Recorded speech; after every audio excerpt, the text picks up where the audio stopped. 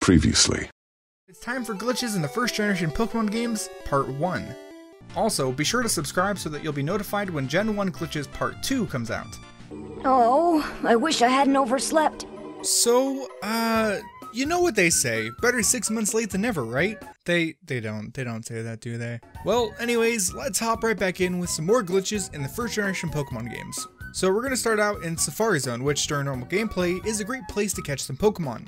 When it comes to glitches, however, the Safari Zone can be used to break this game in half. To start us off, head into the Safari Zone, leave, and immediately fly to Cinnabon Island. Walk to the east and surf up and down along the coast. Instead of the usual water Pokemon like Magikarp, Poliwag, and more, you'll find Safari Zone Pokemon instead. Since you don't have a step limit, capture those Safari Pokes to your heart's content. Now that's great, but try visiting the Old Man in Viridian City before flying to the island. After having him demonstrate how to catch a Pokemon, the wild Pokemon found off the coast of Cinnamon Island will change depending on what the player's name is. If your player name, for example, was a capital A, you would find a level 128 Golduck.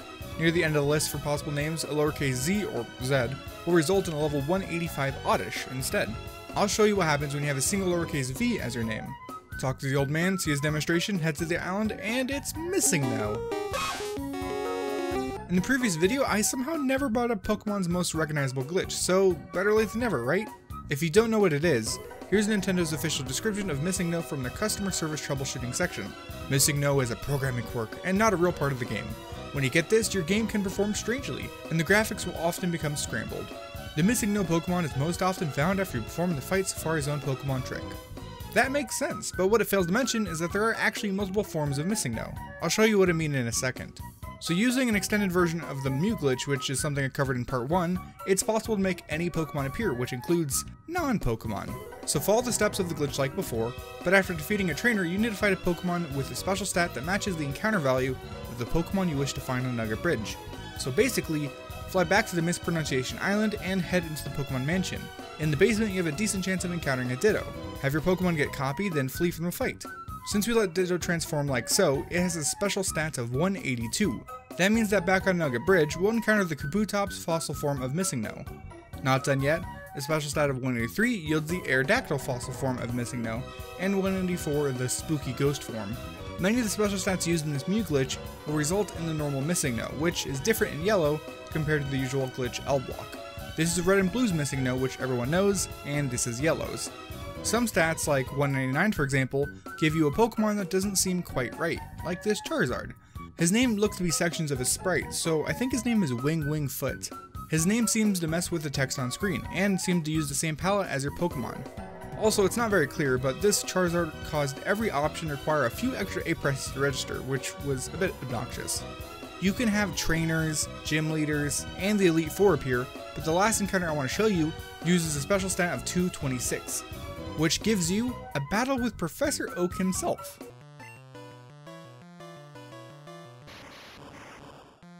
The big man starts off with an Electrode, who immediately self-destructs. Nicely done, Professor. His second and last Pokemon is a Weezing, who doesn't do anything productive. When beaten, Oak says, "That can't be," and that's it. A bit disappointing, but it's great to fight Professor Oak himself, and it's quite likely that it was originally planned that you would actually fight him, because in the first generation games, there is unused trainer data for Professor Oak that contains a more fitting team. It consists of a Tauros, Exeggutor, Arcanine, Gyarados, and either Blastoise, Charizard, or Venusaur, all at high levels. If you want to take on Professor Oak yourself, you actually can. Just perform the previously mentioned Old Man Safari Zone glitch with the MN character in the 3rd, 5th, or 7th slot of your player's name. Since I don't feel like showing the ultimate Oak versus player fight, let's instead look at another huge glitch that somehow did not show up in part 1, the Save Corruption glitch. To vastly oversimplify this, just after starting a new game and saving and resetting with the right timing, you can actually goof up your menu, toss some items, and teleport straight to the Hall of Fame. That sounds cool, but seeing is believing, so let me step through it real quick like. First, make a new save and name yourself Ash and your rival Blue. Walk down to this specific tile, save, and reset before the yes/no menu disappears, but before this text box changes. You should be able to continue from the main menu, and if not, restart the process. Open the pause menu, then the Pokemon menu, which should be completely blank. Even though it looks blank, there are actually 11 empty Pokemon slots, but only the first 9 are on screen. Press A on any slot 1 through 9 and swap it with slot 10. Then swap slot 11 with slot 9. Once that's done, go to the item menu and hold down. When the cursor stops flashing, press A. Now press down, A, down, A. And now find the first Master Ball and press select on the item right below it. Move down to the next Master Ball and press select again. Now toss out 68 of this item, which will cause the player to be taken directly to the Hall of Fame after leaving his house. If you do this quickly enough, you'll have a final time of 0, 0, 0.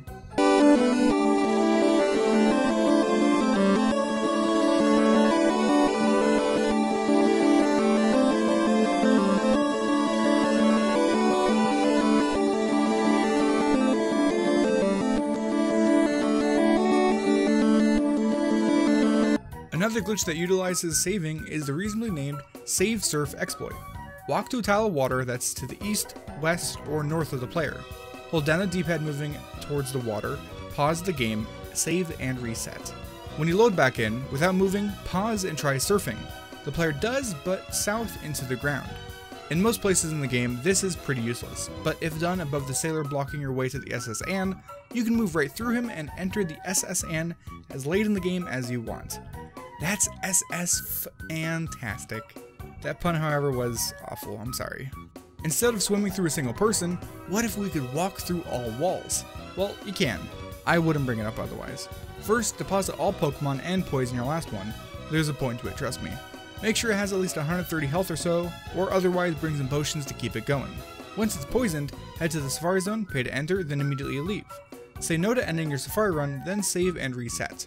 When you load back in, try to leave and Nintendo will offer to let you enter the Safari from the wrong side. Say no and leave. Now, you're actually on a Safari hunt, and as such, you have 500 steps until you will be returned to the Safari's entrance. Fly somewhere with a ledge handy, like Viridian City, and run down the step counter until the bell is about to ding. You want to be in the air over the ledge when the steps run out. When you reappear in the Safari entrance room, you'll still be in the air, and your shadow has been replaced with some text. Everything seems normal. You also happen to be able to walk through walls, people, basically anything. If you leave through normal means, your intangibility will stop. And if you go too far out of the room, the game will crash. This is where that poison Pokemon comes into play. Run down its health without leaving the room, and when your character blacks out, they'll be in the world with the ability to walk through anything. Out here, there are a few rules to live by. First, saving and resetting will stop the glitch. Getting challenged by a trainer will work normally, but it also ends the glitch, as well going through any loading zone. Also, if you go too far outside the normal bounds of the game will crash. With all that in mind, feel free to explore. In Fuchsia City, you can talk to the Pokemon who are usually too far away. They say exclamation mark. It seems they're surprised that you even got to them. This glitch is also a great way to understand just how patched together this game is. It's sort of crazy how when you take a single step farther than you're supposed to, things look wrong. Also, when you go somewhere like the Pokemon League, everything looks wrong. This is a great opportunity to finish off with a whole glitch city. Just like the walk through walls glitch, enter the Safari Zone, save, reset, and exit. You want to head to the Cycle Road and run down the step counter out here. You'll be returned to the Safari entrance, and leaving will drop you into Glitchtopia, Land of Broken Sprites. Here you'll be subject to the usual Cycle Road physics. There's not much you can actually do here, but you can visit the famous GymGymGym. Unfortunately, saving will not work, so you're limited to running through this broken town. I couldn't escape, but maybe you could.